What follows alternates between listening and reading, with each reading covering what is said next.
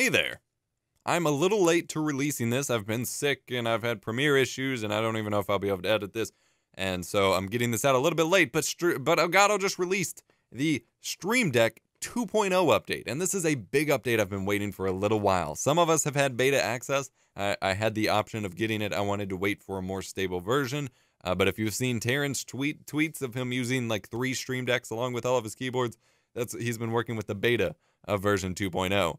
And I'll touch on that in a minute. But they finally updated the Stream Deck software to version 2.0, and they have a really cool feature coming in 2.1, which is currently in development and testing right now. First and foremost, I have a list here on Reddit. I'll have it linked in the video description.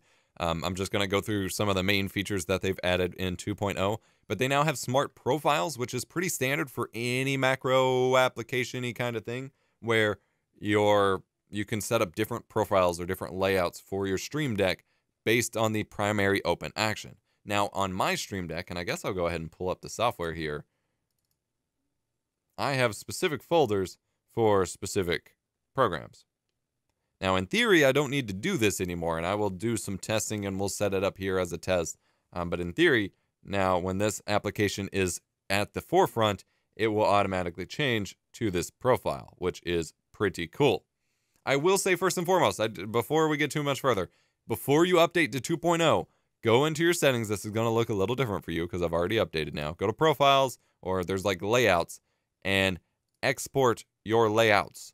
Export them, name them appropriately, keep them dated, keep regularly backing them up, but back up your layouts because when you update, you may need to re-import them. It may get rid of them. So keep that in mind. Back them up. But yeah, so we're going to go in here. We're going to go to edit profiles and we're going to make a new one and we're going to test this. So I'm going to call new profile, other, program files, Adobe Audition. We're going to make my Audition profile. Okay. It's going to change based on Adobe Audition. We're going to rename it Audition. That's not how you spell audition. That's fine. We're going to close it. If we go over here to Audition, nothing's here. So if we go to default profile copy and we open up the Audition folder, I'm going to copy each one of these over here to the Audition folder. And yes, my icons are upside down. That's because if you saw my video on the touch bar for PC, I have mine mounted upside down on the bottom of my monitor. Now, this is a little tedious. I could have, in theory, re-imported this a little easier, but you get the idea. All right, that's fine. That's 2 shortcuts. So instead of me having to physically hit a button to change a folder, which is still totally doable. You still have folders, but instead of me having to do this, we're on default profile now. If I open up Adobe Audition, and there may be a setting for this, so we'll see in just a second. It automatically changes. It automatically changed to the Audition profile. Now, if I come back here, okay. Here's an iffy thing I'm going to have with it. Stream Deck will automatically switch to this profile when a program is in the foreground. Default profile. I believe that's what I need. Okay, hang on. All right, editing Epos here. I just wanted to jump in and add a correction here for a minute here in this video. I got confused as to why it wasn't switching back to the default profile. I still don't know why that didn't happen in this instance, but I went and talked to Elgato and I was like, yo, it needs to automatically switch back. And they were like, yo, it does. And I've tested it since then. And as long as you assign a profile to be the default profile, once you click off of your program that a smart profile is set to, it will switch back. That is how it's supposed to work.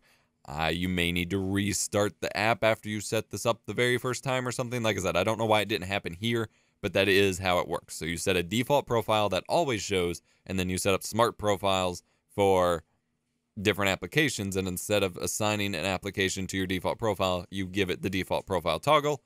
You switch to a program, it switches that profile. You switch back, it switches to the default. Just wanted to fix my mistakes. The big thing that I have been most excited for is multi-device support. You can now hook up multiple Stream Decks on the same PC, which is something I've been really asking for. So I have a second Stream Deck here. I'm going to go ahead and pull it out, and we're going to hook this bad boy up to my computer. We're going to see how it works.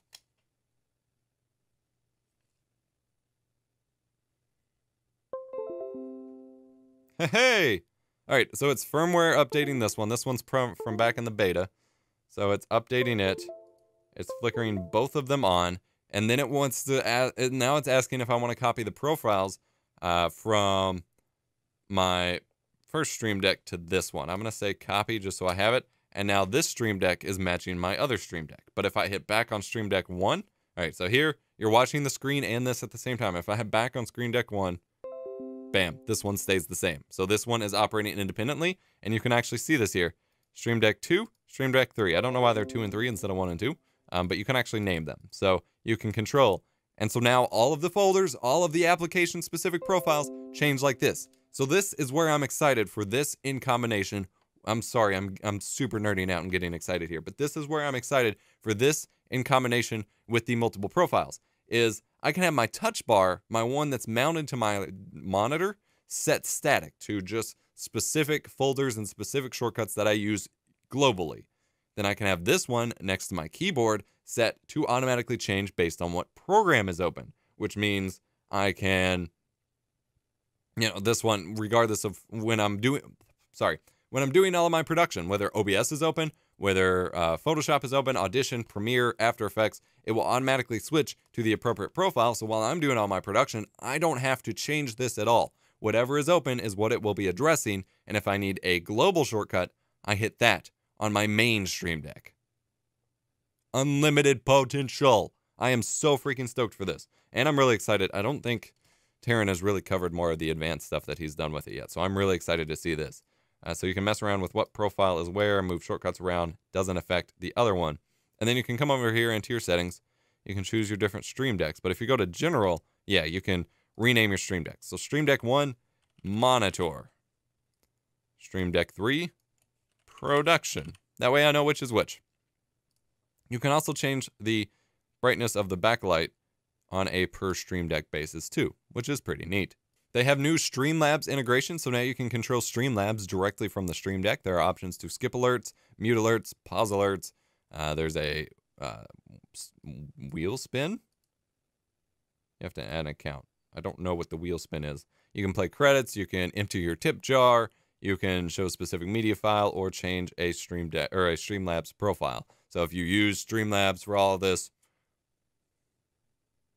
they have improved their OBS plugin, which will make OBS actions a little bit more reliable. Some people were still having problems with it not working, with some actions in OBS not working. And they finally added start recording and start streaming buttons. This wasn't available at launch, and I can't figure out why.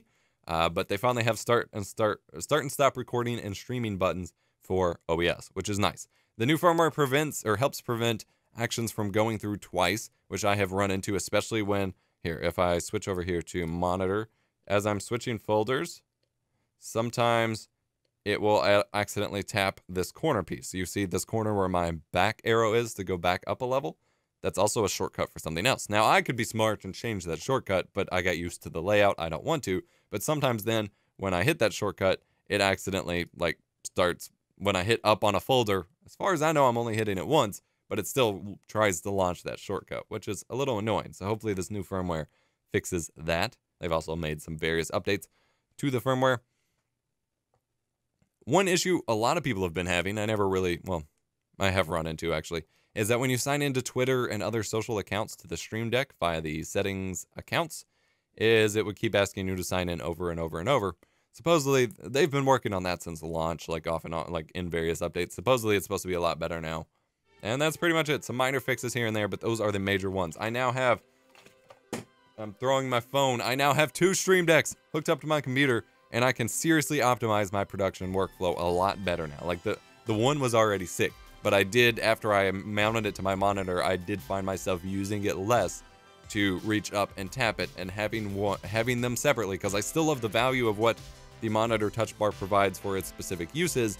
But now that I have 2 separate ones, it's going to be so cool. Thank you so much for watching. Oh my god, I am stoked. Thank you so much for watching. If you enjoyed, smash the like button. Subscribe for more awesome tech videos. I'm EposVox, here to make tech easier and more fun. Link to the Stream Deck update documentation. And they also improved their 4K 60 support in the OBS 21 update, by the way. Links to the updates and to the discussion here will be in the description down below, as well as a product affiliate link, probably for Amazon, maybe B&H as well. or the Stream Deck if you want to pick one up yourself. Go pick it up. I highly recommend it. And a link to my review of it in case you need more convincing. I'm EposVox. I'll see you next time. This video is sponsored by viewers like you. Our videos would not be possible without the generosity of those of you who contribute to one of our fan funding options, be it donor box, Twitch subscriptions, direct contributions via PayPal, or Patreon. To join our inner circle and get behind the scenes looks at videos, go to eposvox.com/support to learn more, and join us on Discord at eposvox.com/discord. Thanks.